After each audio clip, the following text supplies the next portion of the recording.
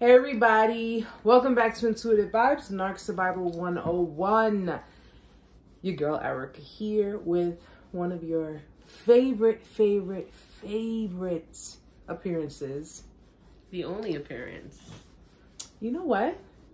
That's only because I allow you in my house during the pandemic. You're the only one I allow in my house, okay? We're in the middle of a crisis, guys. Say hi.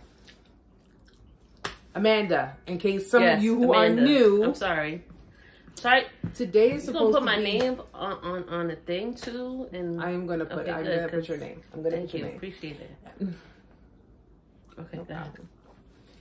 So guys, today is episode, I don't even know. We haven't It's done been it a while. for quite some time. It's a one-woman show. No, because you've done lives with me. Yes, but it's been a one-woman show. It's been Survival 101. We haven't done Sip Chat in what? It's been a while. It's been a while, guys. But we're here today because we're just really gonna talk about something of importance. I think it's important, and I'm glad Amanda's here with me to help me discuss it because, you know, we all have dealt with different types of people. We've all dealt with different types of narcissists.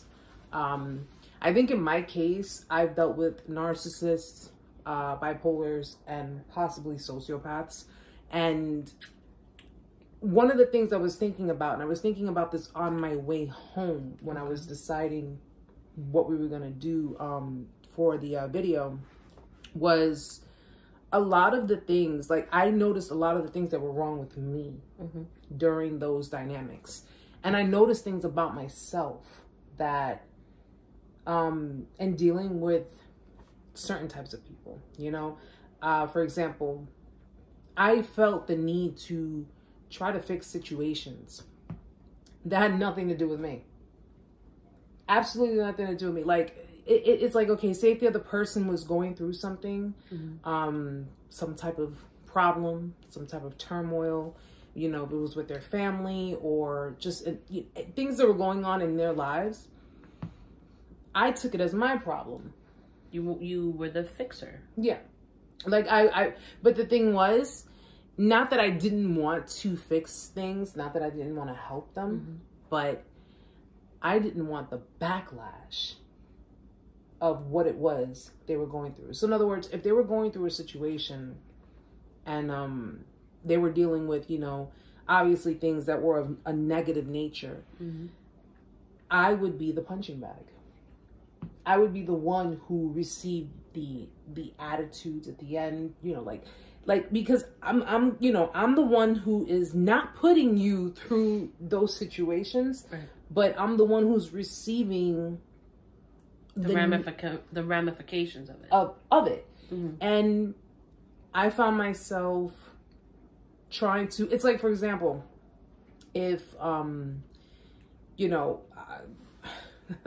guys, I've dated a few people, and I'm gonna tell you something.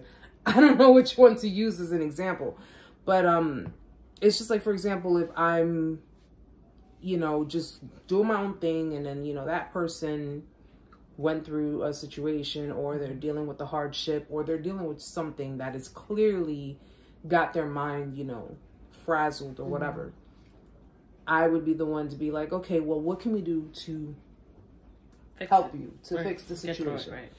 And, you know, they would be like, well, it's, you know, what can you do? You know, like, it's hopeless, it's this, it's that. I'm like, no, we could try to figure out ways, we could try to do. But there were also other times where I would be like, you know, why are you being this way towards me? If you had nothing to do with it. If I had nothing, like, I understand you're mad, I understand you're going through something, but why are you being this way towards me? And they would, like, literally beat me more with, you know, with the attitude, with the, you know, you don't get it. You just don't fucking get it. You know, it's, and I would try to help. I would try to fix situations, even though I was not the one who put them in these situations, but I would take it all in. And there was a time that I was one who was like, oh no, you're not talking to me like that. You put them in their place. I would put them in their place. I'm like, you're not talking to me like that. I don't know who the hell you're talking to. Was this after a time that they were doing it to you, or was it like maybe you just weren't having it that day? Here's what I noticed. In the beginning, before an actual relationship was established, they would, if you know, the mask slipped, if the person slipped, whatever the case may be, I would feel some kind of way. First of all, I don't know you like that for you to be talking to me like that. That would be my attitude. And, you know, when they saw that I would stand up for myself, they'll kind of back down. Right. They would retreat in their emotions. And they would retreat. But you know what I took it as? Now that I see everything for what it is, I took it as you only back down because you said to yourself, too soon. It's too soon for me to be saying certain things. So this would happen to you early in a relationship? Sometimes it would, listen, when I met my ex, you know, when things were fine, things were good, but there were times when he would kind of like have a bad attitude. So I'm like, what's wrong? And, you know, it's, you know, nothing about, he was very vague. He would always be, you know, he's very secretive. So, but there was that one time. Caught you on the wrong day. He caught me on the wrong day. And he got really nasty on the phone. And I'm like, yo, I'm literally looking at my phone like, who the fuck is this motherfucker talking to like that?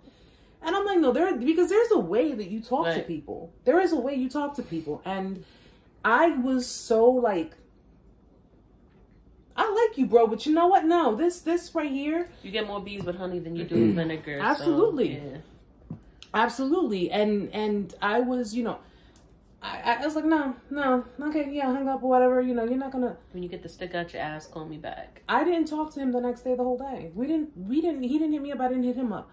And I was so adamant, like, I was like, no, I'm not wrong in this. I'm not wrong in this. I'm not going to give in, because that was when I was at my strongest, because, you know, but naturally, you know, I guess maybe that was like, when he saw, I guess that I didn't speak to him. I didn't say anything to him.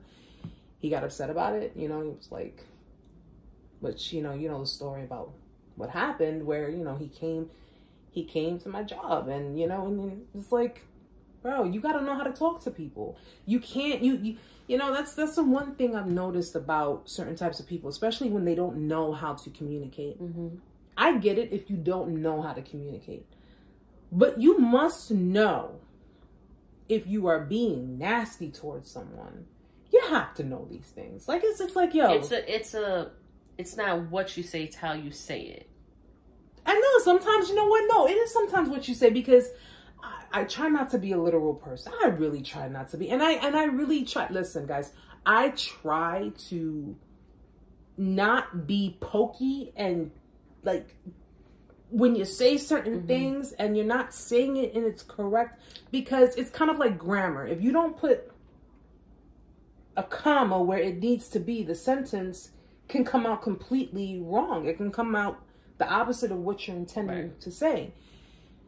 And when I have conversations with certain people, that's a pet peeve. That's something that I have. It's like, you know, okay, do you want to rephrase that sentence? And they're like, you didn't get what I was saying. No, I got what you said. But I want to make sure that's what you were intending to say to me.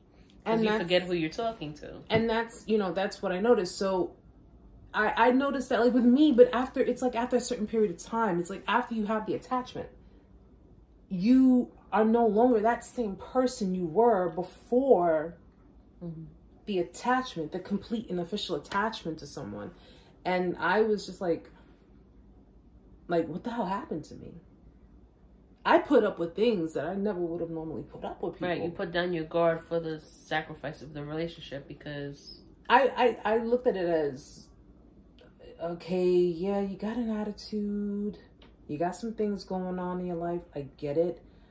But I was thinking I thought I was thinking logically, where I was like, but I'm not the one doing this to you. I'm not the one who did X, Y, and Z to you. I'm not the one. So why are you taking that shit out on me? Why are you, you know, and you know why, guys? They do it because you let them.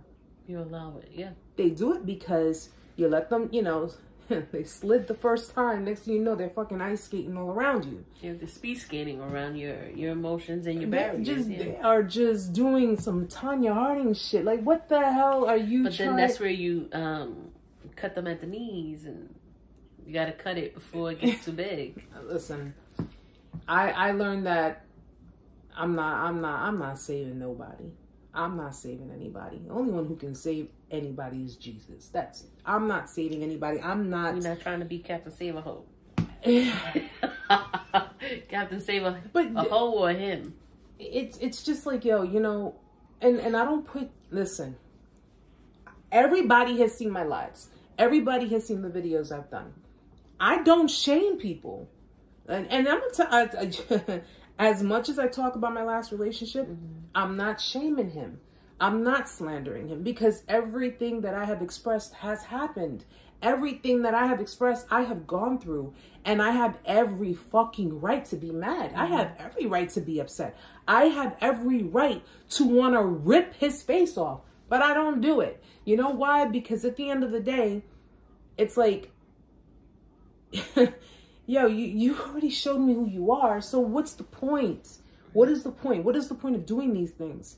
But when people like, if people like, you know, if I ever talk to anybody, which I don't, I mean, you're pretty much the only one, because you understand, just like I understand your situation. I don't really talk about it with people like that, because a lot of people who have not had narcissistic abuse, you know, physiological, psychological, emotional, or even physical abuse, they don't talk about it. No. They don't talk about it with people who could understand. You know, like, well, did I just say people who have never been through it?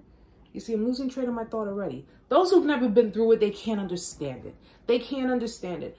And I've actually seen videos on YouTube telling people to stop watching narcissism videos. Why? Stop watching narcissist videos. And I'm like, but what makes them qualified to tell somebody who's gone through that trauma, the discard and all that, to stop watching those videos? Guys, if you guys want to stop watching the videos, that's your prerogative. But there's a new victim every day. There is a new victim every day. Someone to sit there and say, stop watching narcissism videos. And I'm like, is it a narcissist telling that person? I don't, I mean, I don't know, because I've seen some channels with some people that, you know, because I do watch other people's channels. And it's, you know, it's just to kind of see their perspectives, to see what it is that, you know, and I'm like, you know, oh, you need to, you know, stop watching these videos, stop watching. And I'm like, so where do you reach out to? Where do you find a common community? I have, I just don't understand how you would tell people to stop. And listen, there are people who stop on their own. I had one person, he was in the live. And I actually have spoken to him through my DM on Instagram. And he even said, he was like, you know, I stopped watching the videos because now I know and I understand. And I'm like, that's great. That's fine. If you stop watching it on your own, if you stop because you choose to, you know, you choose to say, I don't really need it anymore. That's perfectly fine. But there is someone else. So the choice of stop watching the content is because you feel as an individual you don't need it. That you feel you're past that phase, or that you've learned enough part in your life that you feel you have learned can guard enough. yourself. Yeah, and you know what to do. You feel you've learned enough. You know what to do. Congratulations, you graduated. You graduated the school of life. But who's to say that there's never new things that you haven't learned? There's never new content. There's always you know what? Or a different way of seeing it from a different person.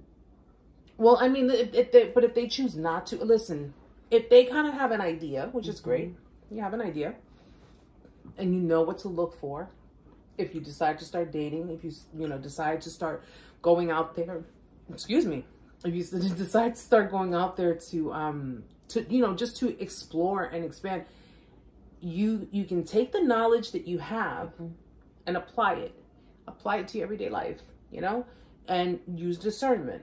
I always encourage, use discernment. And if there's something else that pops up and you're like, "Ooh, okay, wait, I didn't learn about that," you can always go back. Because think about it. You think about it this way. With what you know so far, you know what to look for. Right. And if something is thrown like a curveball, you'll notice that curve in that throw. When you were walking with the veil on and you did not know what was going on, you never noticed any curveballs being thrown at you. But now you will notice those curveballs. So now you will say to yourself, yeah, I'm going to put you on hold for a second. I got to go check this video out real quick. When I'm done watching it, we'll decide from that point. You know what I'm saying? So listen, I don't encourage people to not watch the videos. There are new victims every day. There are new victims every single day. There are recurring victims. You know, there are victims who are at this very moment going back into a cycle with a manipulator, with an abuser. And I mean, listen, some people pick up faster than others. Some people, it takes a little bit longer. Some people maybe just aren't quite getting it, you know, but I honestly do not believe in stopping. Don't stop it, just bookmark them and be able to come back and know where you can find the information if you feel that you've lost your way. Yeah, I mean, it's similar to being you know, a Christian or being a religious person. Sometimes we fall. It's like the videos are like AA meetings. People who have an addiction, they eventually, sometimes they have to go back to meetings, even though they've been recovering of whatever addiction that they've had. Because people have relapses. They relapse. And it's, you know, but when I, you know, going through, you know, cause I follow, you know, quite a few people and I've seen, you know, a lot of people's channels, their content is good. Their content is really good. And I do mine. I don't do mine. Like before so I'm not going to lie, guys, I used to plan everything out, you know, based on, of course, education, because you have to have facts. You have to have facts. But I've like grown so, just grooved into it to the point where, you know, I'm comfortable enough to express my own experiences and put myself out there to let you know that I'm not just doing it from a textbook. I'm doing it from a place of experience. You're making it more personable than just so technical. Right. And I think that it's important that people, you know, people who do make channels, who do, especially when it comes down to mental health and it comes down to the different things that we discuss pertaining to mental health, you know, you are interacting with people. It's important to interact. That's why I do the lives every week, because there's always someone new popping their head in. And I encourage people, a lot of the people who follow my content, especially like the ones who've been there since the beginning, the loyal. Yeah, I encourage people to welcome new people with open arms, because they need that. They need, you know, they need that to, and we all need the support. No matter how far we are in our healing, we all need the support, and it's important to be there for one another. That's why, you know, I do it. But yeah, I was telling you earlier also, aside from the, you know, what I learned about myself,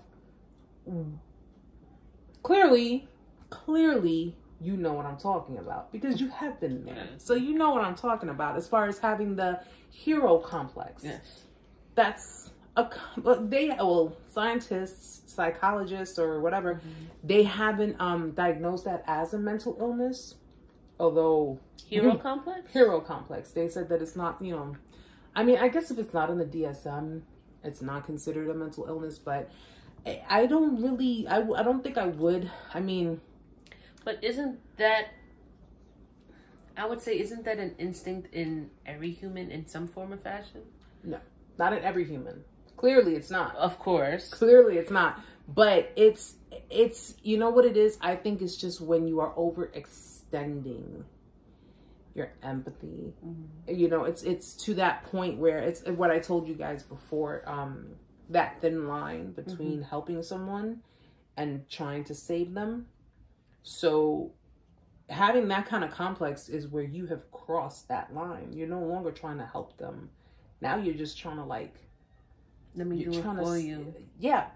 And that's the problem that a lot of victims of narcissistic abuse have had, because they're like, yo, I can change this person. Mm-hmm. If I love them more, I can change them. I can change them. Yes. Love is the answer to things, because that's what God puts in our hearts. But let me explain something here.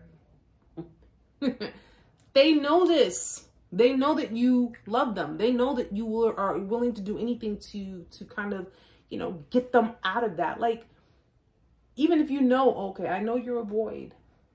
I know you hate yourself. I know you don't love yourself. I know this, I know that. But if I give you love, it's like, okay, let me share my love with you, and maybe you'll learn. No, they have to, listen, this has to be done on their own. They have to come to terms with what they got going on with them. And to me, honestly, I look at it like, yeah, I'm done. I'm seriously done. I help. This channel is to help. My content is to help. The things I put up is to help. The sessions I do is to help. But and I'm going to be very strictly blunt and honest with you guys, because I don't do it any other way.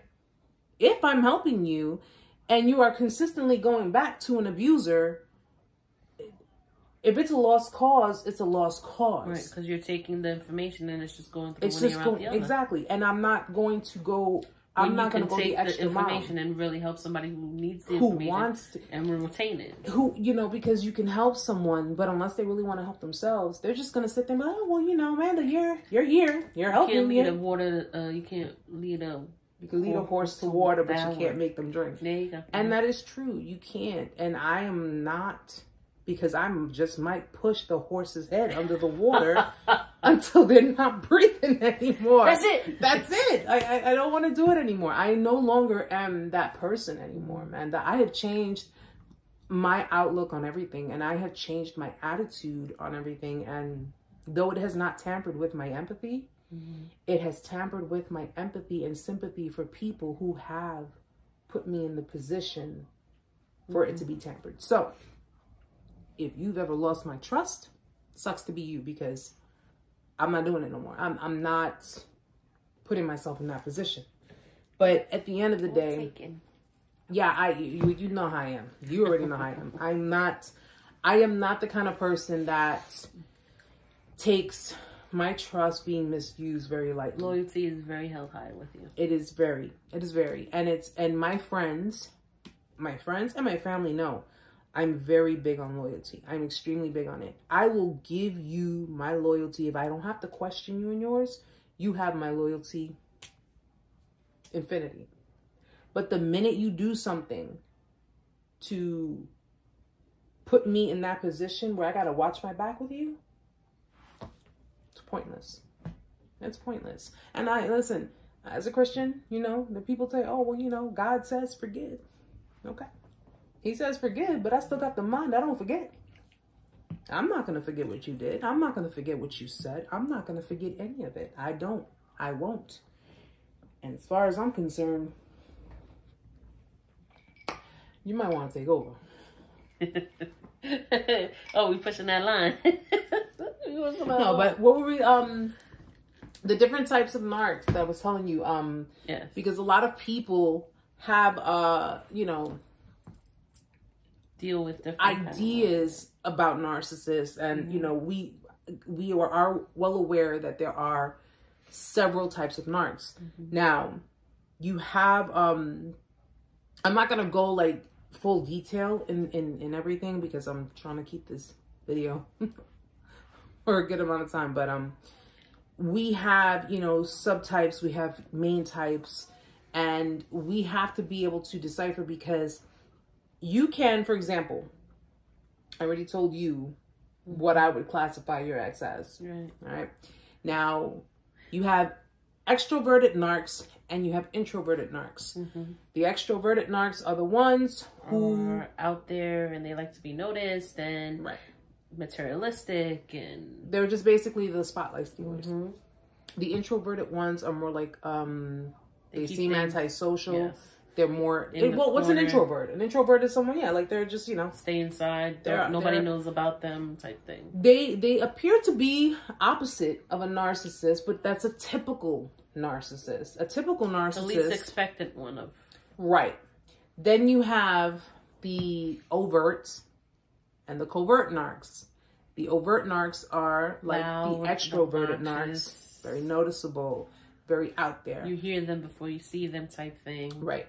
You have covert narcs, which are the stealthy ones. They're behind the scenes. Mm-hmm. They're the ones who, Learn everything about you and then throw it on you later in the time. and they abuse you mainly in private. If they do it in public, they mask it with, I'm just joking. they're just trying You're to... sensitive. I'm just playing around with you. Exactly. Then you have, now those are the main. Mm-hmm. Okay, so it's like one or the other. That's like the main types. Mm-hmm. Then you have the many different types of narcissists that fall under these categories. You have somatic, classic, cerebral, malignant, which is considered to be the toxic narc. Okay, you have sociopathic narcissists, which are the really screwed up ones, the ones that they're very dangerous, extremely dangerous. Think Ted Bundy. Mm-hmm. Ted Bundy was a sociopathic narcissist. Okay, he was very charming, he was very alluring, he was a good-looking guy, and he attracted females. He got their trust. He managed to get their trust, and of course, once he got them to trust him, he ended up murdering all these women. Okay? Mm-hmm. So, sociopaths are very extremely dangerous. Way more dangerous than a narcissist, but that, of course, depends on the scale. So, because it's going into psychopathy, which is, the psychopaths. Because they become physically dangerous. Narcissists can be physically dangerous too. We learned that. They can be physically dangerous. But it's when you're dealing with sociopaths, we're talking murderous type. Like they'll cut your head off. Stuff you in a bag. Yeah, I mean, that's when you hear about... Find you in a suitcase in the swamp. These, husbands who kill their wives or vice versa. Yeah. Or vice versa, because women are more capable. And of course, if the women are good, if they're good at what they're doing, what they do, because you have women that have gotten off, sitting there, abuse, spousal abuse, domestic violence, crying the crocodile tears, and just and they stop taking their meds. It's and which is what though I now let me ask you, can a I wouldn't say perfectly normal woman, because she has to have an issue too, or she would be codependent or something like that, to be in a domestic violence kind of relationship, to then become a psychopath or somebody that ends up killing her husband because he's pushed her to that brink. I believe it can happen. That's what I'm saying. Is it possible? It is. I believe it can. I believe you can. But that's putting you in survival mode. You get to a point, if you're in an abusive relationship, a physically abusive relationship, you get to a point where you said, I think you had mentioned it's a fight or flight. Fight or flight. Yeah, I mean, that's very common in a lot of situations, extreme situations. Being put into fight or flight mode is, and it also depends on the circumstance of the situation. So like when I did the video on the crash course, the fight or flight mode in the discard is where you're like, do I fight for this or do I leave?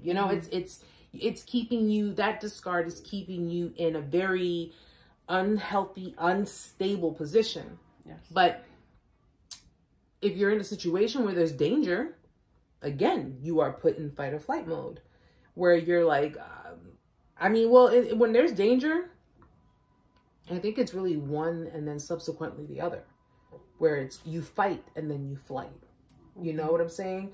But so many people in domestic violence situations, physical domestic violence situations, everybody has their own situation. And sometimes you have women or men that fear leaving because they're afraid of what the consequences would be. They're afraid of what the other person would do. It would be far worse than if they stayed. That's what they fear. Right, that's the fear. And you know, and dealing with where I work, you know, and for the many years I worked, you know, in a bail bond company, bailing people out of jail, I've seen a lot of cases of domestic violence. And the part that would get me, of course, are the women who would try to bail them out after they put them back in jail. Well, they put them in jail, they would bail them out.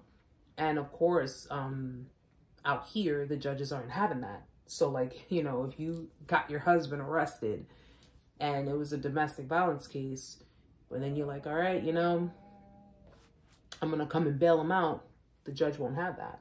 Because you put him in here. Right. See, here's the situation with that. Laws have become very, very strict on DV cases because there was femicide. That's how they called it. Femicide. Which is the killing of women. It was the, you know, within relationships. Where was it? It was years ago that, well, people from New York would, you know, probably remember this.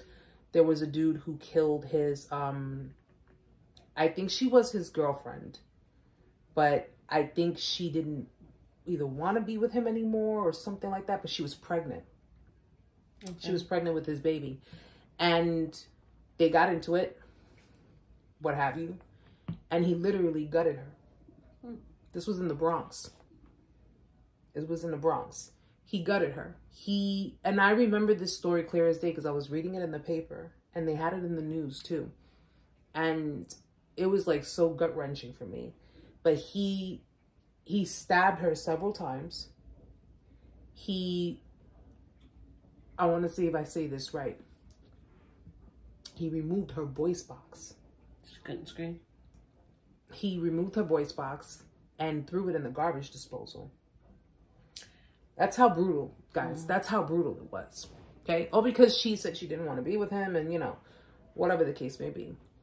This man had the audacity to go to the airport with the same bloody shirt that he had on and try to catch a flight to DR.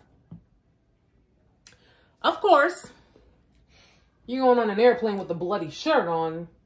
That might cause suspicion. I'm just saying. It's not a tie-dye shirt. They ended up arresting him. They ended up arresting him on the plane. Literally, he butchered her. He butchered her. Nice.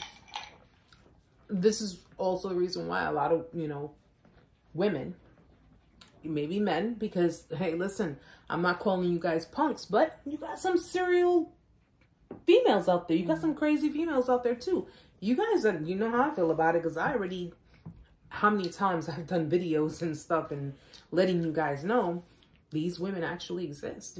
These females actually exist. Don't let the, oh, you know, I'm an innocent pretty girl. She probably got like 10 bodies under her bed. It can happen. You know, it can happen. You have female serial killers. You have female psychopaths. You have female sociopaths. How many of them are on death row now? You know, so. And they still play that innocent role that. Of course. Yeah. He abused me for years and that. And you know what? Listen, there are 3 sides to every story. There's yours and the truth. You know what I'm saying? So at the end of the day, you guys just have to learn to use discernment. But you do have women that are scared. They're scared. You have men that are scared. Every situation is different. So I couldn't sit there and say, pack your shit and leave. I don't know what the situation is. For all I know, he's got you sleeping on a landmine. I don't know. I don't know. And I can't say in descriptive words, he has you sleeping on a landmine. I don't, listen, I don't know, but I can't tell someone, well, you need to just get up. I'm very adamant on telling people you need to figure out a plan. You need to plan very carefully, you know, draw up your blueprints and make sure every T is crossed, every I is dotted, because, you know, if you you know, slip them a Mickey or something. I don't know. And you're trying to run out the house and leave, you know, I mean, but you got to do it. You have to be concise. You have to be very thorough with how you're going to handle that. Well, you have to, as you say all the time, make sure you have enough proof and evidence that. Yeah, and the thing of it is, I've spoken to people. I have spoken to people from all over, and every state, I mean, in the U.S., every state is different. And I've spoken to one person. He was dealing with a, you know, child battle, like, you know, with the court, the family courts. Custody battle. And she was putting him through hell. You know, you have men who love their kids. Excuse me, they love their kids, and these females, they're going to do any and everything it takes to make their lives miserable, because they're miserable people. Misery loves company. And I tell people all the time, just don't let your emotions get in the way. You have to be logical. You have to be logical with these kinds of people. You can't be emotional, because if you're overly emotional or if you're reactive, they're going to use that against you. And, you know, if they decide to, you know, record you or something, or, you know, I mean, they can omit certain things on their end, but they have everything you said on your end. You have to be careful with it. And I recently put up a post on Instagram, and there's a guy who commented on my post, and I actually have to respond, which I will, if you're watching. But I was reading it. I was reading it on my way home, and he was telling, you know, he was saying about the female narc. You know, he was dealing with a female, and in the beginning, she told him, "Oh, I'm gonna have your babies, and we're gonna have twins, and blah blah blah, whatever."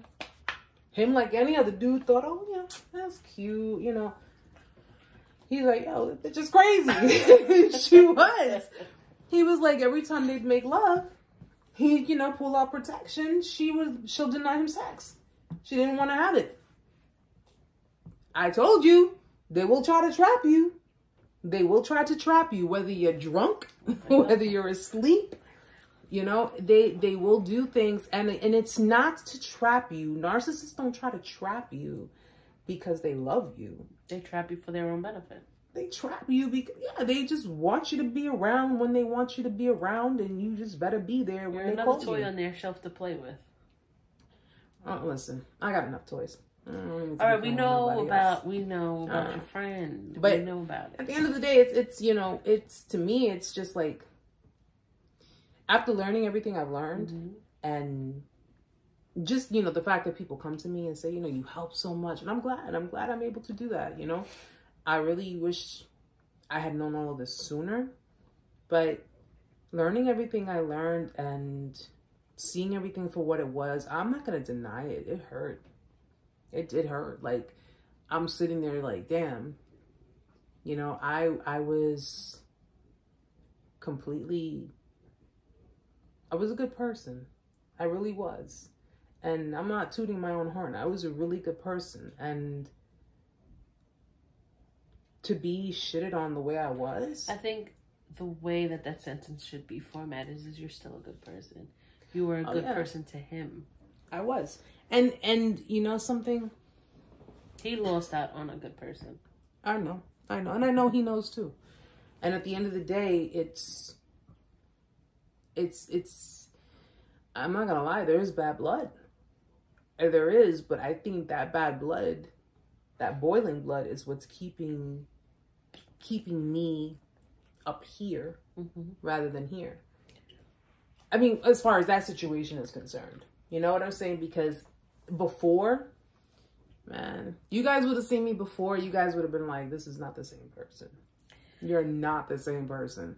I was, you know, and you guys have heard the story about my discard. You guys have heard everything that I have gone through with it. And I was just like, dude, I was sick. I really was. But you know what? Every so often, I'm not going to lie, the anger creeps in, because it's like, I don't wish bad on anybody. I really don't. I don't wish bad on anybody. I'm no one to wish bad on anyone, because even if I did, God wouldn't, not if it's coming from me, you know? But I do pray to God, and I'm like, I hope your will is something that humbles them really, really well. I see it this way: humble yourself before God does. Humble yourself before God does. His wrath is furious. Yeah, he listen. Now, the only reason I ask this is because my relationship was for a very long time. Your relationship was a lot shorter than mine. And it seems I have no feelings. Like, there is nothing. Nothing. No anger, no frustration, nothing. There is nothing. Nothing. Well, you broke, because you know what? It was like I said in the discard crash course video. The love was probably gone a long time ago. And it was just attachment. Because a trauma bond is simply an attachment. Okay. And when, I don't know what the heck is going on with my... I don't really know. But they don't know what but the attachments that you had in place with her, that was what was holding you two together. But the attachment of what? If there was, I understand in your sense of the attachment, because I still loved her. She obviously didn't. But the attachment of what extent? What if I told you you didn't? Didn't what? Love her. But you felt attached to her because of your codependency. Okay. So it's like to say, okay, you were in love with her, obviously in the beginning. Yes. You were in love with her. And she depicted her idea of what love was to you. I understand when you're like, yes, I never wished her ill will, but there was no like. Well, when you break an attachment, what else is there? You know what I'm saying? So it's like, you come to the terms. You basically like said to yourself, okay, after a certain point, the love, you know, I mean, listen, it could have been year 4, it could have been year 5, it could have been any year, you know, but when all that was going on between the two of you, you clearly, I think consciously, or should I say, no, I should say subconsciously, you clearly knew something was wrong. You clearly knew that this ain't right. Yeah. Something with this dynamic isn't right. But consciously, you were still fighting for it. You were still trying. You were still holding on because you wanted to convince your subconscious that she just needs to be loved more. She just needs a little bit of it. No, she needed was a boot to the ass. That's what she needed.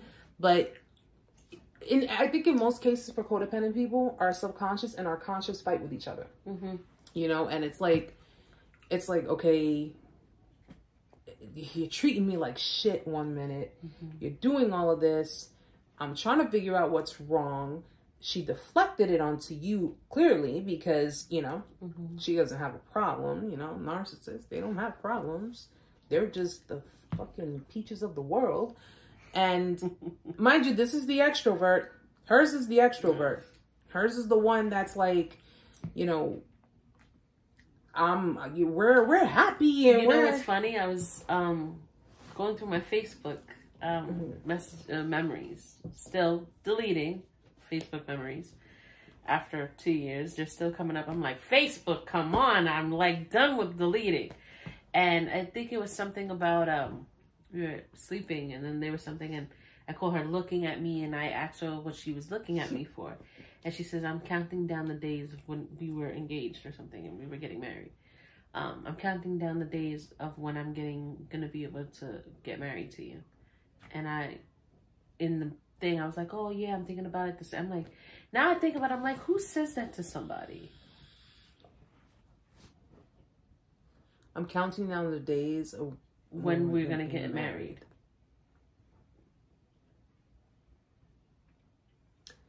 I mean, you know what? I don't know if that's code talk for I'm counting down the days where I'm going to take your last name and suck the last breath. Because at that time it was very rough. That's when the family, whole family issue and all that. So it was like. Well, you got to also remember, Amanda, the basis of how you two met. That right there. I mean, I think when she saw that you weren't going anywhere. That's when she knew. Because anybody else, well, now let me rephrase that. Anyone with a secure attachment would have said, fuck out of here. I ain't doing this with you. No. But how you two met, under those circumstances yeah. And the fact that you stayed, the fact that you put up with it. I mean, come on. Listen, unless it's someone who's clearly psychopathic,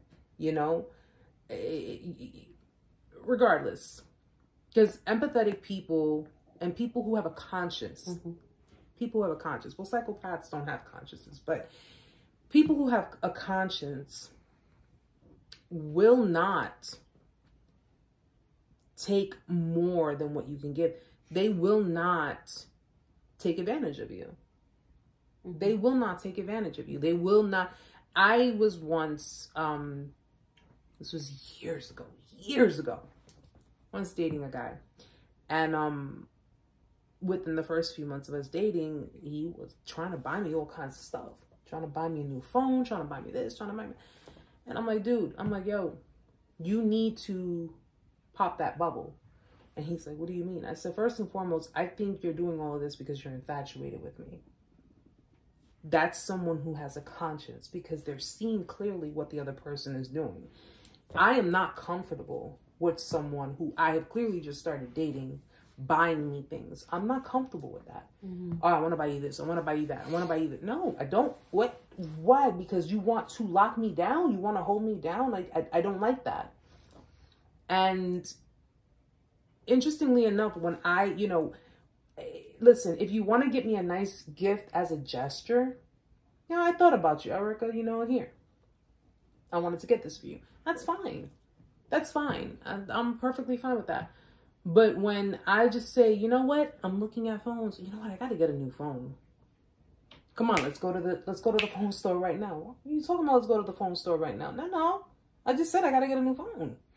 I'm not saying buy me, Some people may take that, like, oh, you take something, they take something you say, and it's just like, oh, don't buy my love. It's not gonna happen.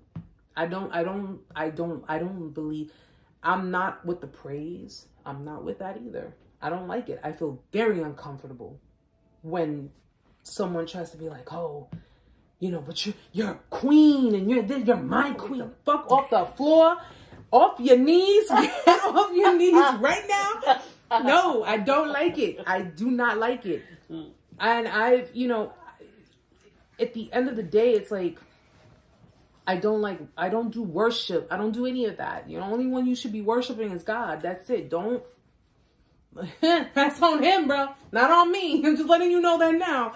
I don't like it. I don't like it. And you have females, obviously, who will take advantage of that.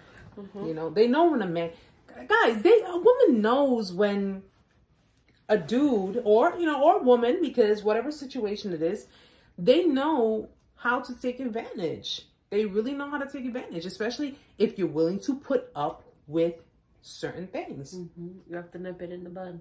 You're willing, put it this way, if you're willing to put up with things that other people, most normal people, because let's face facts, Amanda, we were not normal. No. We have flaws, we have flaws. We have codependency issues. We had, we were trying to run away from trauma that we had. And we ran into the arms of people who had even more fucked up trauma. Yeah. So it's like, shit, wait a minute. I got my stuff. Say, now you got too much shit for... I got my own shit to do. But you know what? And for me, listen.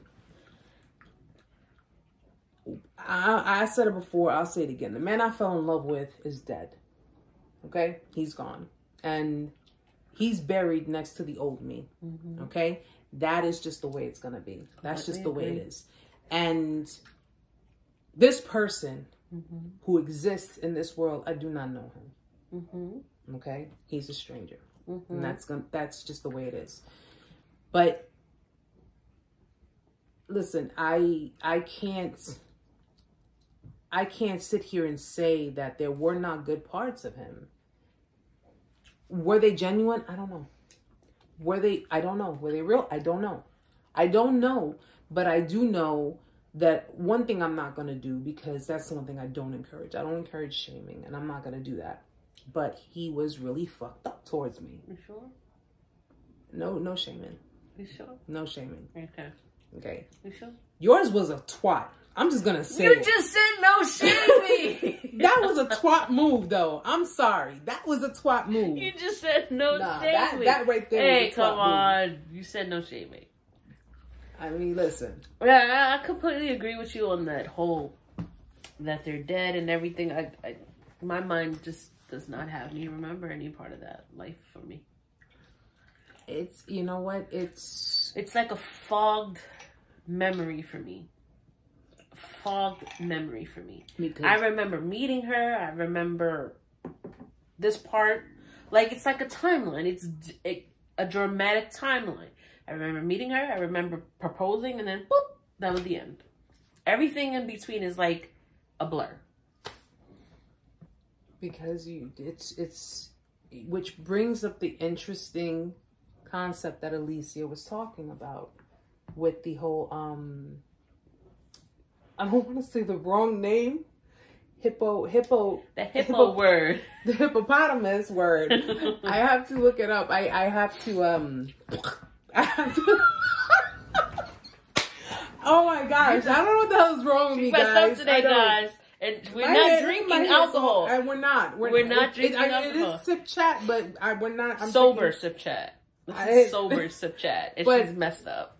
I'm going to look up that information. But yeah, it's where the abuse was so extensive that it fucked up with your memory. It messed up your, there are certain parts of your brain that was completely tampered with. And it's, you know, it recollects maybe certain things, but not everything. You know, and you guys had over a decade. You know, so I just don't like him, man. I told you. What did I tell you? But I mean, it's you know, listen, the bottom line of it is, that's why I can't understand how mine was 10 years and yours was how long? Almost 3. You are just boom, boom, boom, boom, and I'm like, yeah. So I saw in the street. Yeah, I walked past. You want to know why? You're like, if I see him in the street. No, I'm like, yeah, I saw in the supermarket. The one thing I said, no. See, here's the thing. The one thing I said, I don't even go down his block. No, I don't. But if I pass I drive down that street. I listen every other day because I'm like, I'm not gonna not drive down that block. Because you know why?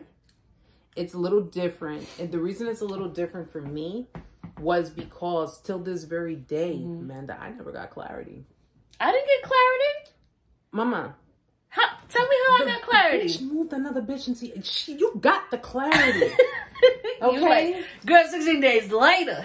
you saw the dating sites. You saw This is what helps people move on a little bit more quicker than those who don't have clarity. You got your clarity. Your clarity is she's a conniving, cheating. Whoo! Shut your mouth. Okay. I, on the other hand, I got little indications. I got little peaks of certain things. I saw certain things that did not look right. This is why I said I'm not going to assume. Now, at the end of the day, I could just leave off the basis of you disrespecting me the way you did. And I treated you with nothing but respect. I gave you, your family, everybody respect. And what did I get in return? I got kicked to the gutter, man. I got kicked to the fucking curb. For what? For what? And from that point, I never understood. And I was like, I just didn't understand. But now I do. I understand now why you had done the things you did. I understand now why you projected onto me all of this bullshit. I understand it now.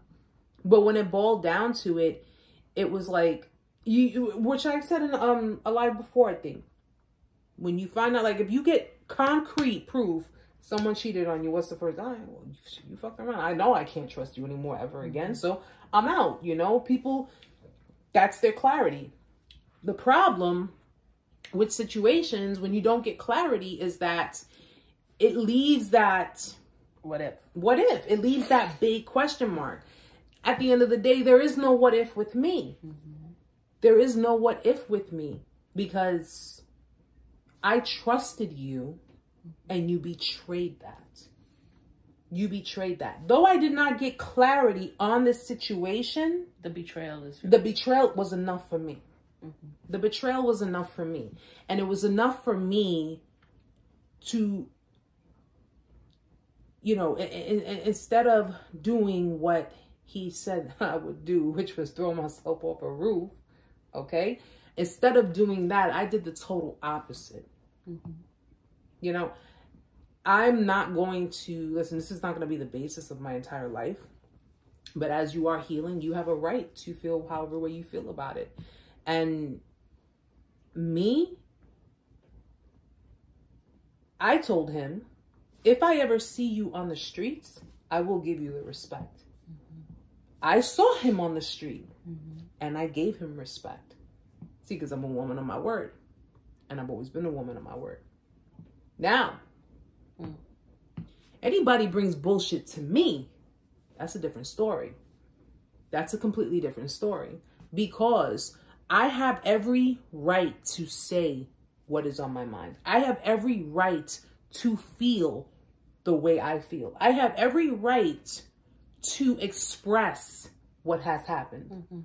If I was slandering, if I was lying, if I was manipulating, don't you think somebody would have been knocking on my door by now? You would have had people at your door banging. And you know what? I am not doing this for clout. I don't need to. Why do I need to express to thousands of people that I got shitted on?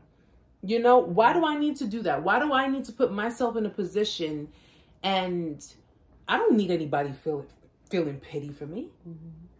I don't need anybody feeling pity for me. I don't feel pity for me because look at how far I've come. I don't feel pity for me. I don't need anybody saying, well, you know, Erica, I'm sorry. For what? For what? My apology was supposed to have been given to me almost 2.5 years ago. It was never given to me. Instead of me getting an apology, I got a slap in the face. That's what I got.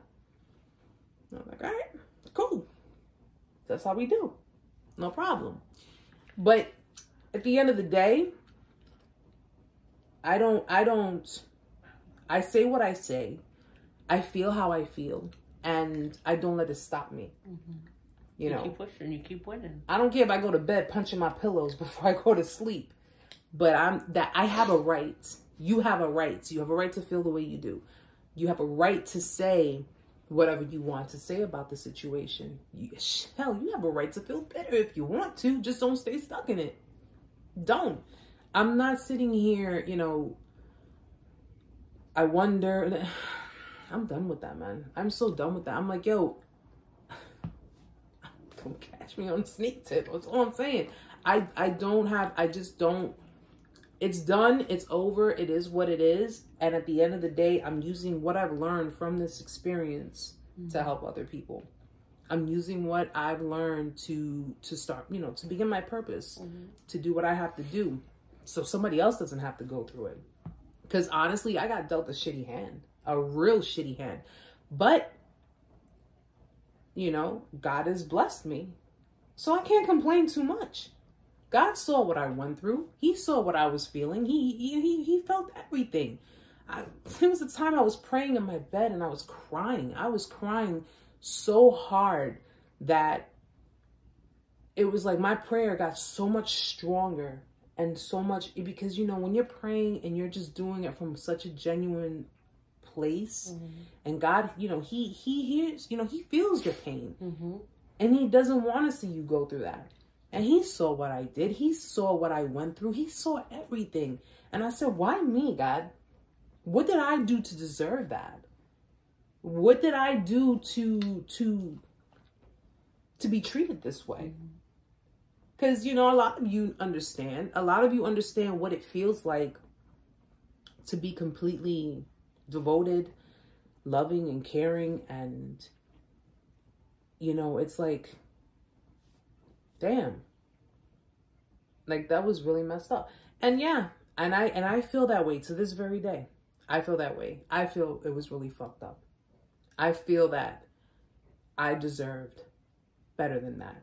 It's like, yo, like I said, I don't wish bad on anyone, but at the end of the day, it's like, that whole situation right there, I don't feel bad. I don't feel bad, and I have no sympathy for you. If anything fucked up came out of this situation for you, I don't. And that's the truth. I will never wish bad on you, but if something came out of this that handed you a very shitty hand, that handed you something that you were like, oh, damn, wait a minute, this is not happening right now, save your regret, because I did not come with remorse. I'm not going to be remorseful about it. And I told God that too. I told him, I don't want to hear it. I don't want to know nothing. Don't want to hear it. Don't want to know nothing. Because anything that goes on after Erica has left the building has nothing to do with Erica. So don't come to me with any bullshit, and that is how I treat people who are disloyal, dishonest, and betray my trust. And I'm like that with family too. I will not. You can come knocking on my door. You can come with your pants on fire. I don't know what to tell you, man. I do not hold sympathy for people who consciously break my trust, knowingly deceive me, knowingly lie to me after I have done everything possible to try to make you happy, to try to make you feel whole because you didn't feel whole. I trusted you around my kid, everything. You did all of that? Go to God for forgiveness first, because you got a better chance of him forgiving you before I do. That's the way I am. That's what I mean by holding a grudge. And at the end of the day, as much as I love that man, as much as I honestly, and this sounds crazy to say, but if I was married to him, I would have fucking taken a bullet for him, bro. I would have taken a fucking bullet for him. That's how much I love him. And for you to do what you did, and then you're just like, you laugh behind my back. Cool. No problem. So your friends, you know, and guys, we've been through that stage where we were, you know, I was in obsession. I'm not going to lie about that. I was in addiction. I was watching. I was looking. I was seeing everything. Yeah. Drinking, hanging out, doing whatever. All right, cool. Making trips, doing all that. Nope. Erica's in pain. Erica is in her corner, crying, depressed, in pain. And you over here lollygagging with your ex, talking to different people, hanging out with your friends, doing whatever. And I'm like, all right, those tables turn. And when they turn, that same shit that I had to eat, you're going to fucking eat it too. Because there's no way I'm going to sit there and say, well, okay, maybe I'll dust some of this. Or no, you're going to eat all that shit on there. That, I am so empathetic, Amanda. You know that I am. Mm-hmm. You know that I am. And you know that I love my family. I love my son. I love my friends. You know, you already know how I got the other weekend when I told you, yo, you already know what the deal is with me. But when you, as empathetic and as loving and as caring and as loyal as I am, I'm equally merciless. And I think that's one of the things that I needed to bring that out of myself. That's my protection. That's for me. Mm-hmm. I am merciless. And if you could see, hear me out, I'll hear you out. I'll hear you out. I have no problem hearing you out.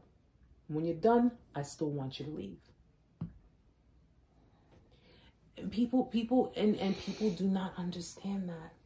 People look at me, oh my God, but you were so timid and you were so this. Go, I'll tell you to go fuck yourself while I'm crying.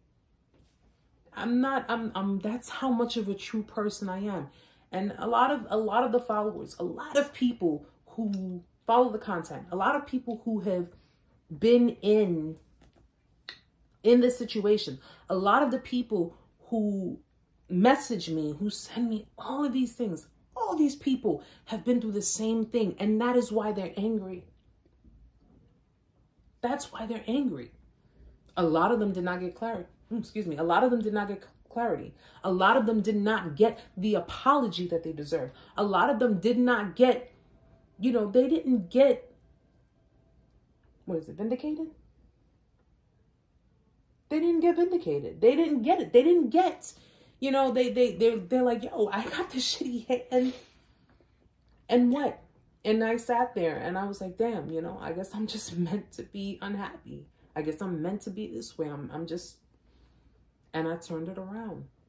And I said, you know what? I said, Lord, I stopped praying for him. I said, Lord, I feel like I'm praying for a lost cause, and I'm not doing it no more. Because you're still using your time on him. I was putting my energy. I was sending him loving vibrations. I was doing all of that. All the while, you were doing all this. I see how much you thought of me. And it was the same bullshit that I had gone through before. That's when I noticed. I'm like, yo, this is no different than the last. This is no different. And I said, all right.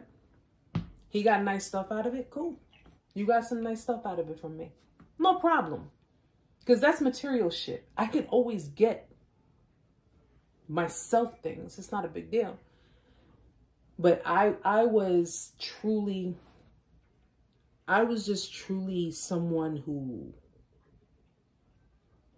man, when your own mother can't do right by you, that your woman does better by you than your own family, how much more can you really ask for? And I know for a fact what I would get in the end.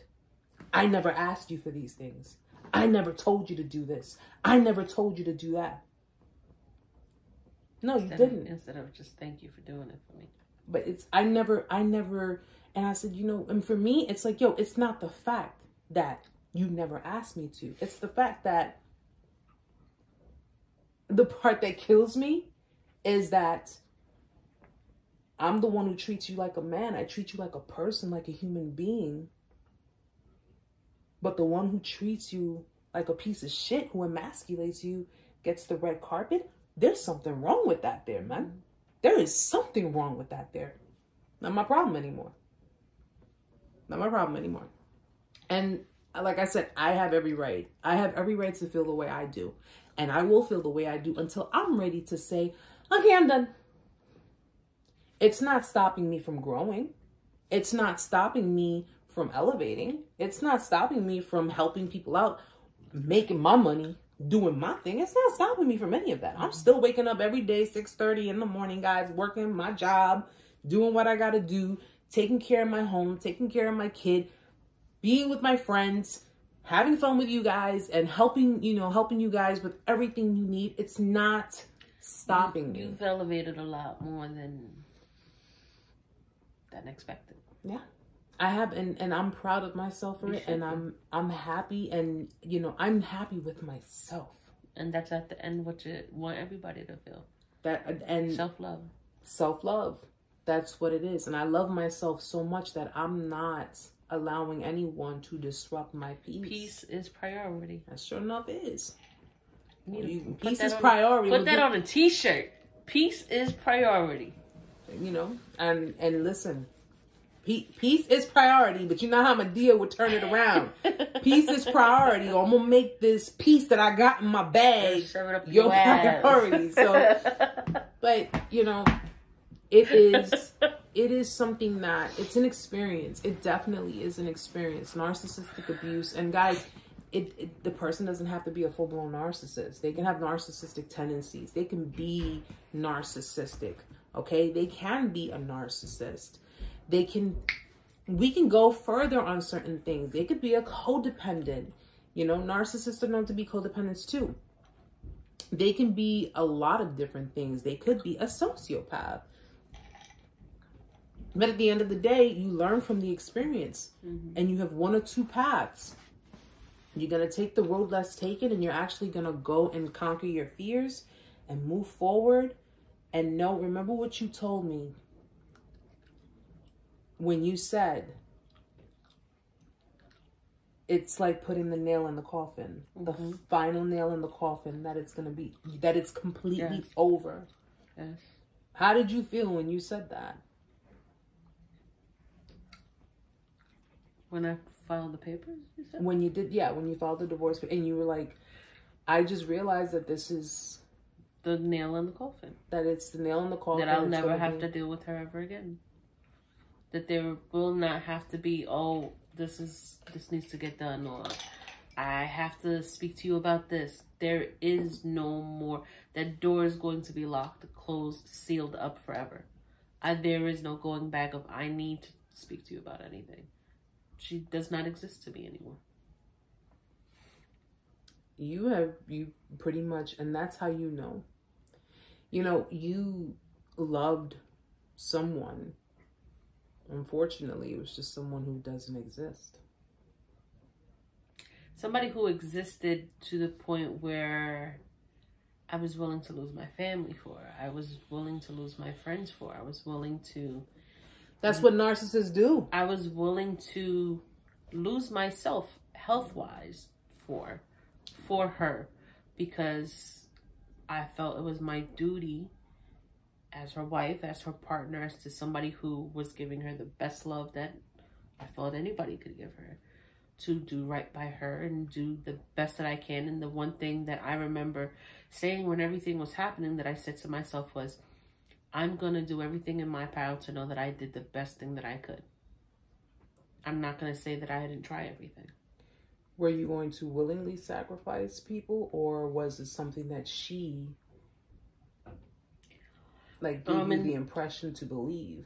In the beginning, she gave me the impression, because when we got engaged, she said to me, we're family now. I'm your family now. See, that right there. And I'm like, you're my... Yeah, that right there is... You're my... It's me and you. I'm number one. And I'm like, okay, right, I understand. In my head, I'm like, bitch, you've always been number one. What do you mean? How much more number one can you be when you're number one, that I'm practically not hanging out with anybody except you? I literally eat, breathe you. I wake up thinking about you. I come to bed asking, is there anything you need me to do for you? What more? I can't give you the blood in my veins. So for her to say to me when we got engaged, oh, I'm your family now. I'm number one. Yeah, no, that's possession. That one thing I can say, truthfully, he wasn't like that with me. And I wasn't like that with him. Like, I didn't, you know what? I didn't have any issues with anyone in his family, clearly. You know, not until certain masks started to slip off. But I never had issues. What I did have an issue with was his inconsideration. Oh, I had, like you say, the whole thing. I should have done left. I should have done left. Well, I mean, at 25.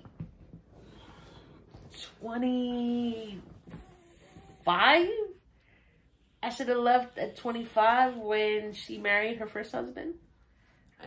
You know what the thing is, too? I should have left. I should have deleted the number. I should have fucking First I shit up to my house. I should have told her to turn the fuck around, get the fuck out. Considering the circumstance under how you two met, and then with me, it wasn't. It just started going downhill after a certain period because of that situation that happened. But I had flags then.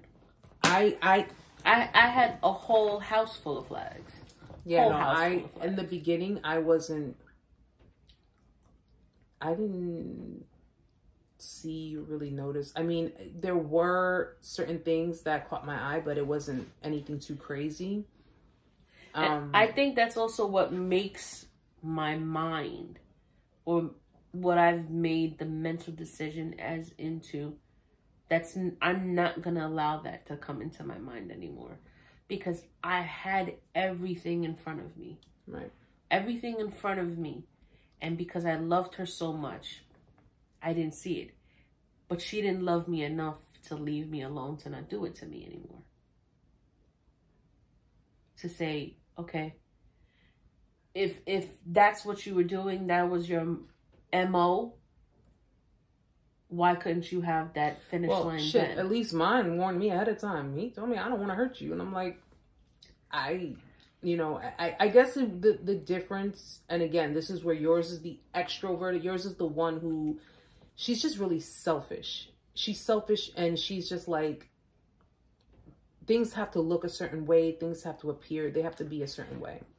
With me, it was, I was making excuses. I was, you've been single for so long, maybe it just takes a while for you to get accustomed, to consider someone else's feelings and consider the other person and, but I got that flipped on to me as, you're trying to control me. Me telling you to be considerate of me is not trying to control you. That's me telling you you're being a dick. Mm-hmm. That's layman's terms. But yours was just like, it's just, she's just a typical female narcissist. She's just that, this is the way I like it. This is the way I want it. This is the way it has to be, and the back and forth, that back and forth bullshit. I mean, that was just,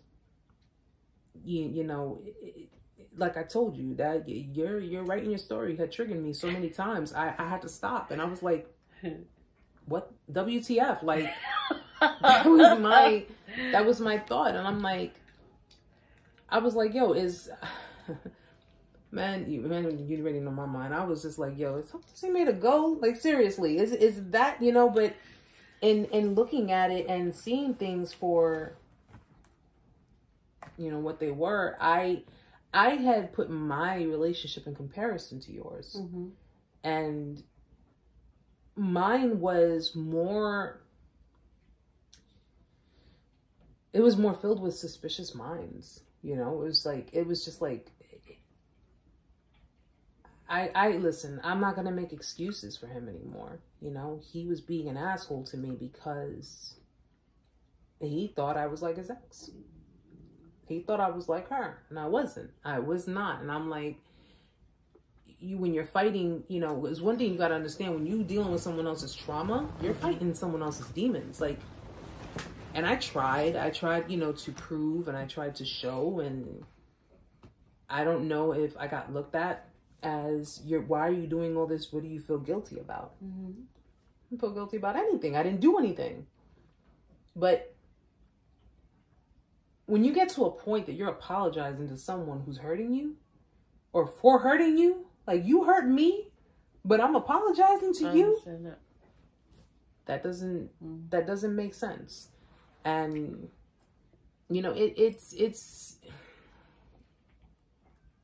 I think one of where we kind of match is that you've been in one relationship with one narcissist, and I've been in many relationships with other narcissists. Mm-hmm. So we kind of like, we meet there, but just the selfishness and the audacity and the like, it just disgusts me. I think the only thing, and it's a weird way to say it, and I'm sure in some way you would probably be able to understand.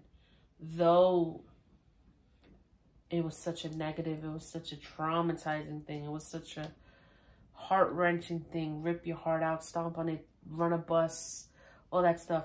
The most positive thing I got out of this was to relearn myself, to set my boundaries, learn my strategic ways of what my tolerance is. Yeah. And I see a completely different person in myself. I'm able to express myself completely different. Let people know how I feel.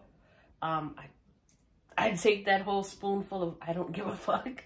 I'm gonna do, say, get when I want, how I want. And I say to myself, I've spent 10 years of my life telling somebody that they're beautiful every day, every morning. I take a lot more pictures of myself. I never did that. I look at myself every morning and I'm like, you are a fly bitch. There you go. I make sure I get a haircut every 2 weeks. I make sure I take care of myself. Because you were too busy putting her on the pedestal. I was too busy taking care of her. And I realized that though this negative was so traumatizing, it gave me that foot in my own ass to say, cut the fucking shit and take care of yourself.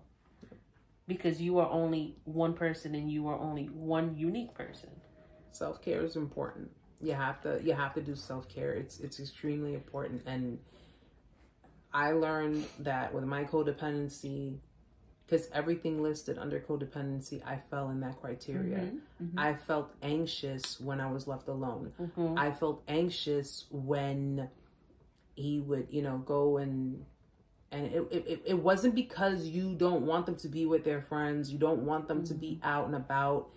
It was because, my insecurities didn't start kicking in until after the situation happened, because it's like, you think I got one over on you. So, because people have that mentality of, you got one over on me, so it's only right that I get one over on you. I think I was reversed. I think I was completely reversed. I had my insecurities in the beginning, and because I questioned everything she did. Everything. Every person she spoke to. I remember I literally flipped out on her because she had a mechanic. But I knew what she was doing because she was doing it to me in front of my face. She was literally flirting with this man in front of my face. And it sent me up the fucking wall. And I'm like, why are you doing that for? Do you understand? I want to go over. He's 4 times the size of me. And I want to throw him. And this is you doing this. It's not him. She was triangulating. It's not him. He's doing his job. And you're enticing him. You're flirting with him in front of me. Because you want to get a free fucking filter. What happens when I'm not here? What happens when I'm not here? When you don't bring me to the shop with you? What are you talking to him about? What are you promising him? Because you want to get a free oil change. You want to get a full fucking tire rotation. Because now he's looking at me like, oh, you don't know what we talk about. I swear to God, Erica, that's why I say to myself, oh, if you could smack yourself. I was on a phone call with her. She refused to pick up my phone call. So I texted her and I said, pick up the phone, blah, blah, blah. She was sitting in IHOP with him having lunch. And I'm like, where are you? Oh, I'm doing the laundry. I'm like, doing the laundry? It's fucking 3 o'clock. You're supposed to pick me up in about 2 hours. And I'm like, why do I hear forks and knives? It's not a fucking laundry, man. I'm having lunch. I'm like, oh, who you having lunch with? Your sister? And then I heard his voice. And I knew his voice because I had heard him at the car mechanic place. I know his voice. I'm like, is that Patrick? And she's like, oh my God, yeah, it's Patrick. And I'm like, you're supposed to be picking me up in 2 hours. First of all, wait. Let's roll back for a second. She's giving you attitude? Yeah, she's getting mad at me because I'm calling her in the middle of her lunch thing. When I'm like, yo. After she just lied to you that she was doing laundry. Uh-huh. And I'm like, what are you doing having lunch with this guy? Oh, well, I came and I had to get my filter checked. And I'm like, okay, so what, you couldn't get your filter checked and fucking bounce? Like, he wanted to take, I said, and why couldn't you say, no, thank you? Did you pay for the filter? No. I said, and so does that mean you have to go to lunch with him because he gave you a free filter? find a new fucking mechanic. Or don't make me talk to this man. Oh, stop it. It's not that big of a deal. I said, okay, so let me go find the next person, next woman on the street and take her out to dinner tonight. And let's see how you like it. Like I said, there was a house full of flags. But because I loved her that much, I didn't take those flags. I didn't attach them to my arms and fly away. But now, I'm getting triggered already. You see what I deal with. Erica knows my little side stories.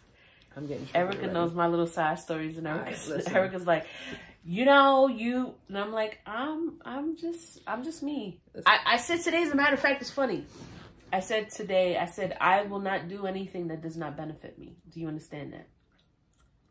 I said to somebody, what I do now, I will only do that benefits me. She says to me, well, that's selfish. I told you, who it is. Mm-hmm. That's selfish of you to think because the world doesn't revolve around you. I said, I understand that. But do you realize when things benefit me, they benefit the people that I'm involved with. So why would I not want to do things that benefit me? Why would I want to put other people before me? Because those that are with me and are loyal with me, there's and I love. Wrong. Well, there's nothing wrong with being selfish with yourself because you're doing things constructive to better yourself. Mm-hmm. Okay. 2, she's interpreting that because then that means taking away from her, from what she wants in this. Because people, you can look at someone as being selfish, but people look at people being selfish in totally different perspectives. So if I am in a relationship with you and you are being selfish, being inconsiderate, yes, that is a negative way of being selfish. But if you are doing things to better yourself, and which is perfectly fine, because the problem with people in this world that I notice is they want people that are fucking already made. Like if you came out of a factory, like, oh, well, I want this and that and this and that and this and that. Well, get a fucking Barbie doll. Like, seriously, I don't, everybody comes with baggage. I understand that. But at the end of the day, and like I said it before, I'm going to say it again. I worked through my trauma. I did my healing. I did everything I needed to do for myself. Why on God's green earth am I going to take your baggage when I just finished getting rid of my own? Why am I going to do that? I'm not doing it. Nope, can't do it. Won't do it. Then that's why I do what I do. And you know what? But you're not obligated to anyone. I know, but you're not obligated. And if I go like this, you do what you gotta do. You do what you gotta do. If it does not, if it seeks to disrupt your peace, you gotta kick it to the curb, and that's it. At the end of the day, I like testing people now. All of a sudden, that's my new thing. I test people. I mean, listen, you know how I feel about that. But my thing of it is I'm like this. I'm very upfront. I'm very direct. I tell people how it is. I tell people what I do not want. I do not want a relationship right now. I don't want to be with anyone right now. I don't want to deal with anyone right now. You don't even have time for yourself. And you know what? But let me tell you something. If I really truly wanted to be in one, I would find time for it. I understand it, but I'm constantly telling you, I'm like, yo, why are you I mean, it's great. You're doing such great things, and I'm always telling you, I'm like, yo, E, you gotta find time for yourself. Sleep and do stuff for yourself. I'm by myself in the shower. I'm not talking about that. I mean, just in general, just taking a shower. I was like, great. What? But no, I listen. But I'm saying you. I was in a relationship and I had 2 jobs. But I made time, and I did it because I wanted to do it. I did it because, as tired as I was, as tired as he was, I did it because I was like, yo, this person means a lot to me. This person is my person, so I will do what's necessary to try to make it work. But of course I had all that thrown in my face anyway. I don't want a person no more. I am just to a point where I honestly, we want COVID to be over so we could go to Vegas. Oh yeah, that's definitely. Then we already made a plan. That's the first trip, right? Going to Vegas. In the meantime, we'll just go to Jersey for now. Train. We'll go to Jersey. But yeah, you know, I just don't want to. And when people are like, oh, you know, you still haven't gotten it's not, it has nothing to do with it. I do not want to. Can a bitch be single for a while? Why are you trying to kill your vibe? No, I want to be, you know, I don't want to be involved with anyone, period. You know what you should say? I am in a relationship with myself. I do, but they don't matter. But what they got to do with me? I told you. What did I tell you? It's you know what? Look at her. And you could be. You Look can at her. be. Look You at can be her. honest. I'm honest. I'm really security honest. in the street with this girl. I'm honest though. I'm security I tell in the street people. with this girl. I'm like, yo, do I have to like? She'd be like, yo, Ninja, you want to like slow it down in the street? I'm like, because I need to know who's up in front because... Listen, I truthfully have reached that point. I used to love the idea. I used to love. And I just don't feel it. I really don't feel it. You don't feel love that way. I don't feel it. Like I am impotent. I really am. No. I can't get it up. And that's just the way it is. Well, I'm being serious. Where? I can't. Where? You know what I mean. I can't, like, I don't. This experience has. I still love being in love. I love being in love with myself. And that's fine. I love being in love with myself. Fine. I love being there with my friends. I love being there with my family. I think it's just like, you know what? I think it's a shift. It's like a reversal. It's a reversal. I think like with this whole shift is where people who were, you know, taken advantage of, taken for granted, and, you know, loved to be in love, loved to be in a relationship, always wanted to have someone to be in a committed relationship, and those who were non-committal and feared relationships and blah, blah, blah, and all that. It's like that shift where it's like, you know, if you dealt with someone, I strongly believe, and I stick by this when I say it, he suffers PTSD. He suffers PTSD. That is my strong belief. He never cleared out his trauma. He never let go of his past. He never did any of that. He never confronted his own mother. He never confronted the issues that he has had. He never confronted anything. All he did was shit hit the fan. All right, I'm just going to turn a blind eye to it and just, you know. Ran away from his shit. He just ran away. He's a runner. And that's just the way he is. And I don't like to use the term coward, but you know something? I've used it with him once. And I told him it's a real fucking coward move that you're doing. But it is what it is. What did I get? I got rage. He cursed me out. He yelled at me. He did all kinds of stuff. To the point he was cursing on the phone that I didn't even think it was the same person on the phone, because that was how loud he was yelling at me. And sometimes people don't like the mirror being put to them. You don't like the mirror? I'm sorry. No, I'm not sorry, because you know what? You need to understand that we all come to a realization at some point. And the realization for me is I no longer want to be in love. I'm almost 40 years old. I am at the prime of my life. I should be, honestly. I don't know what's going to happen with you. You know what? We're going to be 40 at the same time. Listen, I'm dragging you out maybe the house. It's just not my time to be in love. Maybe it's just right now, it's not my time to. You got to help me. It's not my time to have love, because honestly. You got to help me, because I'm ready to be a hoe on the street. Come on. You got to catch up. I don't know what it is to be a hoe. I don't mean technically. I might be able to get you somebody who does, but. No, because. I don't know. I'm saying, again, I spend so much time with somebody, I'm ready to just fall out. Not responsibly. Responsibly. I mean, yes, listen, have date. fun. There's nothing wrong with dating. I'm not even saying date. I'll be your wingman. I'm talking about go and have fun. I'm gonna tell you right now, and not have a schedule. I'll be your wingman, but I mean, like, no, you can't be my wingman. I'm telling you. See this one here. This one. I'm offering. No. I'm gonna tell you what. What do I always tell you? What do I always tell you? She says I can't be her wingman because I'll end up taking all the freaking chicks at the club, and it's not. we can't even go to a club because of fucking COVID. Well, I'm saying when everything eventually meet them at the bus stop or something. Hey, text me. No, it's not just Erica's a beautiful woman.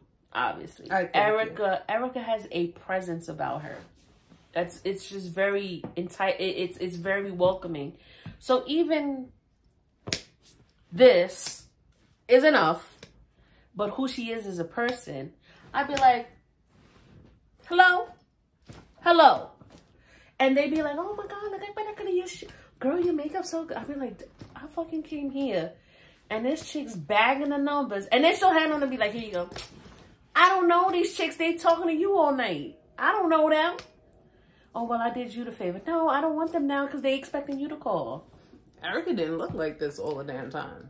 I know. I mean, well, I look, you know, because obviously I did have a certain look to myself, a certain appeal to myself, but I think it's because I have such confidence now. I just said you have my confidence is... I've always said, and I said, there's only 2 people I've said this to. There's an X factor about people. Some people have it. That they walk into a room, and it could be a crowded ass room. Somebody will spot you in the corner and be like, who is that? Yeah. I've only known 2 people in my whole lifetime that I can say without a doubt could be a packed fucking room, and they'd be like, who is that? 2 people in my whole life. You have that kind of presence that if you walk into a room, they'd be like, hold on a second, who is that? It's the red hair. It's just, yes, the red hair, yes. But it's just, you carry that confidence in yourself that they'd be like, who is that? Well, yeah, I mean, not to be mistaken with a fucking narcissist who walks into the room and they're like, I'm here. And then bow down to me. Erica will come and say, nope, not talking to you because you look like you have a whole bunch of shit that I don't want to deal with. Because she'll ask you 3 questions and then she'll get those 3 questions. She'll get a whole full sheet of answers and be like, no, thank you. It was nice talking to you, but no, I'm going to go over there. Thank you. Because every red flag I never paid attention to before. It's showing up like, bing, bing, bing, bing. It pops up and people will be like, what did I say? You just opened your mouth. I didn't like what I heard. Can you please just turn around and go about your business? That's it. That's just basic. That's why I said 40. 40 is the new 20, and I'm ready for it to come. I mean, you know, listen, I'm not even going to I know you're a homebody. I know you're a homebody. We can Netflix and chill 4 times I'm over. boring. I'm so boring. Like, we're not gonna see. You're boring. I get it. I'm not a party person either, but I like doing some stupid shit. I like being dumb and silly. We've had fun like where it didn't require too much. You know, we done walked the world in New York City. Yeah, we had fun. We explored, and you know it's you know it's cool. And like I'd take Erica in a fucking car and just be like, "Yo, we driving west." Yeah, that's road trip. You know, and let's get a map and go find the shit on the East Coast that we could go fucking look at. I'm with it. I ain't got a man. I ain't got no kids. I just, you know what? I am going to enjoy. And I said, I hadn't genuinely smiled for a few years. Genuinely for a few years. And I'm like, now it's time to start making it up to myself. Yeah. I got to start making things up to myself. And we still got to do kickboxing. We got a lot of stuff to do. We still got to go break some rooms. What else we got to do? We still got to go on that tram. Yes. Don't think I forgot about that shit because that's coming. We'll do it during the summertime though, yes. You want to do it in the summertime when it's hot as hell? Yeah, we'll do it in the summertime. I'm not doing it when it's freezing. Springtime, I'd rather do it in the springtime. At least there's a breeze. Summertime, you want to do it when it's hot and hyperventilating and they don't have no air conditioning? And you 3,000 feet up in the sky? Well, not 3,000. That's not that high. I'm sorry. She'll do anything to get a laugh. I'm telling you, because she knows that I'll probably freaking pass out being on that damn thing. But like I said, I'll get her out. She's listen. When I first started hanging out with Erica was like, yeah. Now she's drinking a little bit more. We bullshit. We be gigging on each other. Yeah, I mean, but that's a genuine friendship. That's a true genuine, like where you could be yourself around people and flaws and all. And, you know, who this person is, she's a completely different person behind the camera. She be kicking my ass. I do not. Yes, I do not kick her behind. I do not. Not physically, but she be getting on me. We crack jokes on each other. But, she be getting on me. We be throwing jabs at each other. But you know what? They're not covert. No. And they're not, they're not meant to insult. They're just like, just jabs we throw at each other. And at the end, you know, it's harmless. It's all, you know, just, it's love. And that's this, it's the thing of the guard is completely down. Yeah. The guard is completely down, completely, absolutely comfortable with each other, to the fact that Erica knows she could call me in a heartbeat and I'm there for her. And I think that's the point of healing too. Because when you've healed, your guard is down. You're not worried about anything. You're like, because the minute someone shows you something, it's like, yeah, you gotta go. You're thinking before it even happens. You're already thinking, what am I gonna do? I mean, I still have, I know I have boundaries with you. I know I have things that I have to ask you, but I know I could come knock on Erica's door and be like, what you doing? Let's just put it this way. She knows that she's always got a place to call home, you know, and at the end of the day, she's always welcome in my home. And even during this crisis, you know, she never, ever got turned away unless I wasn't home. But, you know, that never happens because she always calls me to tell me I'm on my way. So, but, you know, that's what genuine love is. That's what it is about between two friends. That's the way it should be between two people, you know, in a relationship. And I'm just like, for me, it's just like, I think I would need like some form of a sign in order to consider being involved with someone. You know, I don't stay single because I'm like, oh, I'm waiting on this one, or I can't get over this, or I can't do. I'm staying single by choice. But there's nothing wrong with that either. Absolutely not. Because I know for a fact, though I was not perfect, because there's a difference. What did I say? There's a difference between being single by choice and being single because nobody wants to deal with your shit. I know for a fact that I was not perfect. I was not perfect.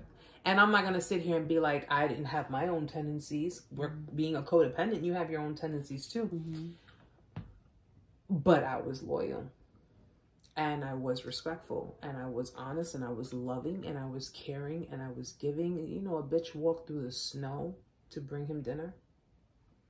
Me and you, we have a lot of the same. I did it though. And I'm not sitting here saying, oh, because, you know, let me, you know, oh, because you trying to get that golden star above your head. I don't need to go. Listen, I can get my own golden star. That's just how it is. But at the end of the day, this was what confused me. All of that confuses you. You know, when you've done every and anything possible, and of course, this is before you learn certain things. It's like, yo, like, I think the part that really stuck with me most was the situation with his ex. That was the part that killed me most. You told me all that. That'll be another story for another time. But that was just what put the nail in the coffin for me. That put the nail in the coffin for me. So at the end of the day, I just looked at it like, yeah, so this is what you're about. Okay. I'm good. That shit hurt like hell, but I did what I had to do. But look how you came out. You came out of it like a flaming phoenix. Sure enough did. Flying. Now we gonna go and have a fucking storm. So, it is, you know. I listen, let's put it this way. We didn't go through what we went through in vain. You know, I'm not, I keep repeating myself on it because I need to make myself abundantly clear. I don't shame. I don't tarnish. I don't slander. I don't do any of that. Okay? That is not me. That's not, you know, I'm not going to sit here and be like, because there were parts of the relationship that I was happy with. There were things that were being done that was, you know, I treasured. I cherished those moments. There were, you know, there were a lot of things. I'm not insulting him.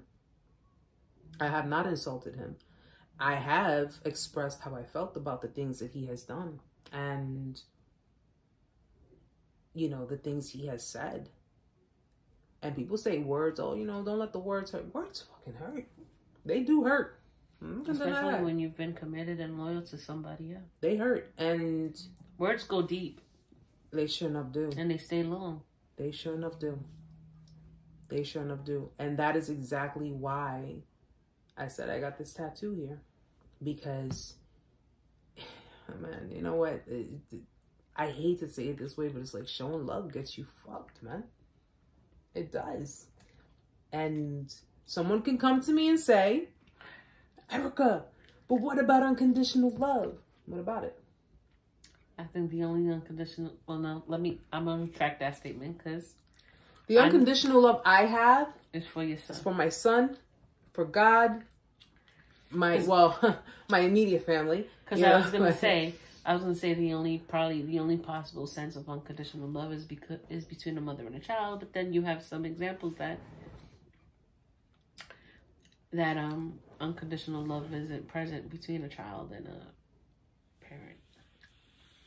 So it's listen, at the end of the day,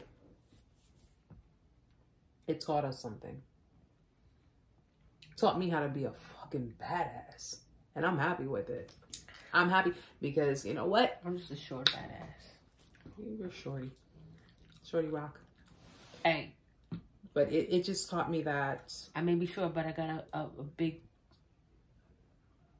ego, confidence. I don't know. You don't have a big ego. I'm growing. Your confidence is evolving. Mm-hmm. It's evolving. And that's something that should have happened a long time ago. Yes. But it was stunted. Hey! No, well, it was stunted because, you know, it was basically left at a certain level. You were too busy stroking her ego, excuse me, and not focusing on taking care of yourself, you know? That relationship was doomed to fail. It just lasted longer than it should have. What's that thing you say? People are in for what at some time? Do not keep people of a season in your life for a lifetime. And as many red flags as those were bolts that God was throwing at you, bro. But, you know. I was letting them bitches sail. it's Ask me what boat I got now. Speedboat. Guys, thank you for letting us ramble. She rambled. As always. You know what? Yes, I'm a rambler. I told you. This is all you. I come here for you. I'm a rambler. I ramble. I come here for her. I come here for the cookies. For the delicious meals. Because this is a full package. Well, it's sip chat. So we're chit-chatting. We're talking. And that's the whole point of it. We're talking. We going to make another edition? Of course. It's... What's the next one coming up? We got... I have no idea. We'll figure it out. Yeah, because I like the idea of doing the shorter videos. Yes, you've been popping them out like Pop-Tarts. And they're pretty, and they've, I like doing the shorter videos. It's clearly the lives are the longer ones. Yes. And, this. Your popular ones. But I definitely like doing because even though I have a busy schedule, I still manage to... Miss Popular here. Pop in here and there to about to get her an assistant, because... No, well... I need, and listen, it's working though. It is working. I told you, you win. It's helping all the time. You always winning. You always will be in a win-win situation. And at least you know what? You guys see me in my authentic self. Like, you see me where I'm having fun, where I'm angry, where I may be sad, where I may be, pensive, where I may be, but at the end of the day, I am human and I keep it 100 with you guys. So that's the way it's going to be. But guys, thank you for letting us ramble. Thank you for letting us talk it out. Thank you for letting me be my psychotic self sometimes. Always enjoy doing it for you guys. Always enjoy being here. Thank you, Amanda, for joining me again. Making it fun as always. So we hope you guys enjoyed it. We hope you guys got a little something out of it. And that's it. I guess till next time. Until next time, guys. Thank you for joining us. We love you. Namaste, all that good stuff. I'm exhausted. I'm hitting the bed. Got a lot to do. Till next time, guys.